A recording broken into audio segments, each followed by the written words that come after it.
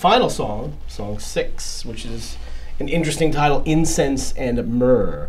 And this is definitely the most mellow, I guess, of the thing. And obviously, like we've been discussing all along here, this record was written in order of the actual order of the record. So I guess it makes sense that we're going to kind of round everything up with something a little bit different, a little bit mellow, after you've been punished for almost 50 minutes of crushing progressive metal. Right. So people can kind of go, I can breathe for a couple seconds. I think it's a nice closer. Yeah, is that accurate, or are you just like, this is just actually, what you came up with? No, it's a little different with this one. Actually, Any Given Day was supposed to be the last song. Any Given Day has the subtitle of Strangers Like Me.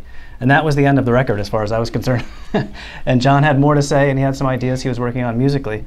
And he really pushed me. I want to get this out of me. Yeah, and so I felt the album was a little short, but that was just my opinion. And also I had more to say too. So Incense and Myrrh was probably 90% John's. He had some, he had some guitar parts for it, and he wanted to put it on there. So I worked on it and came up with I'm glad the final arrangement. I'm glad you did, because I really enjoyed that song. And I love it now. I think it's a perfect coda to the whole thing. It fits well with Any Given Day. It was actually, Any Given Day was supposed to be the last song, and then we did Incense and Myrrh, and that was going to be one long song, like another 15-minute song. And then we decided at the last minute, I think during mastering, that we should split it off and make it a separate song. So does that mean lyrically those two songs tie together then? Oh yeah. Okay, so very much so. So basically, Incense and Myrrh is kind of the second. It's the ongoing thing of Any Given Day. Absolutely. Right? Yeah. Yes. And what is? I mean, I know what incense is, but what is myrrh? Incense and Myrrh is the. I live in California. We don't have myrrh out here. Aren't they some of the gifts, incense and myrrh and Yeah. frankincense and all that? They were gifts Myrrh. for. It's burned as a It's what I'm doing here is actually it's duplicating a funeral service. Looking down upon yourself. Silken red mahogany, beautifully disfigured. There's a lot of terminology used in here where it's indicative of like looking over a body. But what it essentially boils down to is the death of your inner child, which makes life unbearable. Now, as a lyricist, you especially, I think, we used to way back in the day with Fred Tony, used to like sit down and go, story time, tell me the stories. Yeah, I remember that. Yeah. You paint these amazing pictures in all your lyrics, whether it's the early stuff or the stuff now.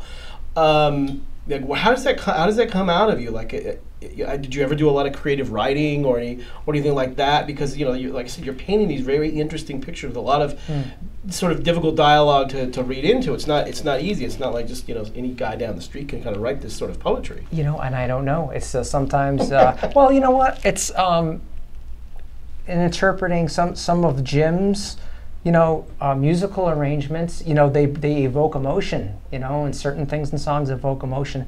I just think if I can sit, I can get as dark as you want. If I sit in a quiet area and my thoughts get racing, I start thinking too much, I can come up with a lot of things. No formal training, like you didn't have a lot of, you didn't get straight A's in English in school or anything like that? I did pretty good in English, yeah. Pretty good. Yeah. Do you have to? I've done good in English. Yeah. Do you have to, when you're writing these lyrics, do you like look through sources or anything like that to come up with words? Oh, absolutely. Yeah, I know what I want to say, and I color things up, and there's a certain way I want it to be. So I do absolutely look. I look for the right words. Sometimes it does. The words aren't working, and I rearrange. But when I do finally. Yeah, probably just like, in poetry, you find the way you want to say something and it resonates with you, It's like, okay, good, leave that alone. I like that, So now this whole record, there's a somewhat of a common theme, as we mentioned, aside from Understanding Less Skies. Did you tell the whole story that you wanted to tell on this, or is there more? Well, obviously there's going to be more records, so I guess there needs to be more, I think right? It's never ending. All right, good. Yeah. That's what we like to hear. Right.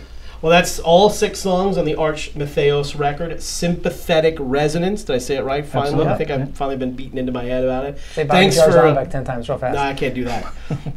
Thanks for hanging out and Thank going you. over everything. Record's out. It's phenomenal, amazing. I really appreciate you guys telling us the story of kind of how everything came about. Thank you. There you go.